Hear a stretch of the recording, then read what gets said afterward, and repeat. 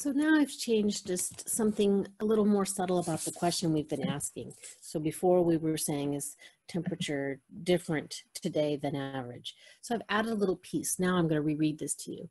Research shows that regions across the world are hotter than usual. It is known that in February, Orange County has an average temperature of 69 degrees with a standard deviation of 8. Today, Orange County is 95 degrees. Do the 6 steps to inferential statistics to see if today is significantly higher than average.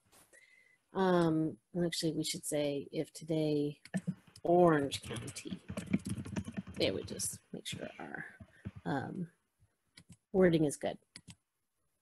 And actually, now that I think, okay, has significantly higher temperature. Okay, now it's perfect. Okay, it's the have to be compulsive. I should have done that before. Okay, so notice that now I'm doing a higher than average. What I was able to do was use previous research or other research to justify that higher than average question. If I didn't have this piece here that says research shows that regions across the world are hotter than usual, I could not justify doing the higher question here. So it really, if you see something that's suggesting a one-tailed conclusion like higher or lower, that you have to see some previous research to justify that. So I have something there. So I'm justifying doing a one-tailed question. So now I'm going to just do my copy paste. So remember, do the 6 steps to inferential statistics to see if, and then is Orange County, or maybe does Orange County have, that sounds better. I want to make sure our grammar is right. Does Orange County have a higher temperature today, than average today? All right, there's my research question. So I'm going to copy that so I can use it for my null and alternative.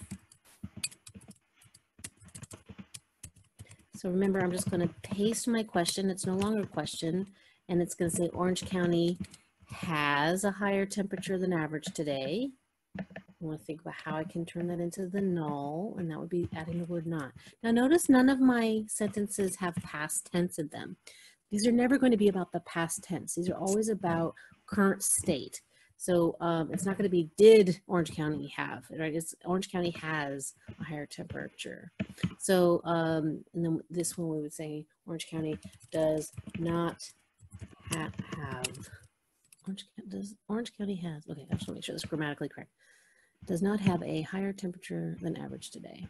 Okay, so now we want to do our rejection region. And first I'll put it typed in words, but then we'll also want to draw it because I think that's good to see too. And then we will want to make our conclusion at the end. Okay, so now remember, this is a one-tailed test. How did I know that? Because I have the word higher here. So that's an upper-tailed test. So remember, if you don't remember how we do this, you want to go back to the rejection region video. But here, because it's one-tailed, I'm going to use the numbers associated for the one-tail, and particularly the upper tail. So the rejection region is scores above a 1.65. That's it. Notice I didn't say above 1.65 or below a negative 1.65. When it's one-tailed, you don't incorporate both. You just do the one because it's a total of 5%. So we're just going to stop there. But now I want to draw it because, again, you don't have to draw, but I think it makes it kind of speak to you a little bit. So I'm going to draw it over here. Here's my distribution. I have a score here, 1.65. And then this is my rejection region here. I'm going to label it RR. Lowercase or uppercase doesn't really matter. All right, so now we're going to do the math again. I'll start up here so I can give myself some room with my big old handwriting. So remember, it's 95 minus 69 divided by 8. So make sure you know how to get those numbers from the prompt. And we calculated this before, so I'm not going to feel too bad about just cutting to the chase, where the answer is 3.25. So now I want to see where that is in my picture. And 3.25 is kind of right out in here. Oops, it didn't like that. Since that's where my score is, I now know that I'm going to reject the null. Since I'm going to reject the null, I'll cross it off. I'm going to reject you null. because I'm in the rejection region. And since I'm going to reject the null, then this is the conclusion I'm going to make. So then for step 5, say, I'm going to reject the null. And then down here, for what I tell grandma, call her up. Now notice my alternative says Orange County has a higher temperature than average today. And you might be thinking, oh wait, she said to have to get specific. That's actually already specific. When it's one-tailed, it already got specific. So we can still just say Orange County has a higher temperature than average today. And that's all that we need for this question. Now, since we're here, I'd like you to envision what would have happened had I made it a lower tail test. Let's say that research shows that regions across the world are colder than usual. If it says colder than usual, then this had to be a lower tail test. This would have said, does Orange County have a lower temperature than average today? Right, because these word prompts are all based on the previous research, not on the data.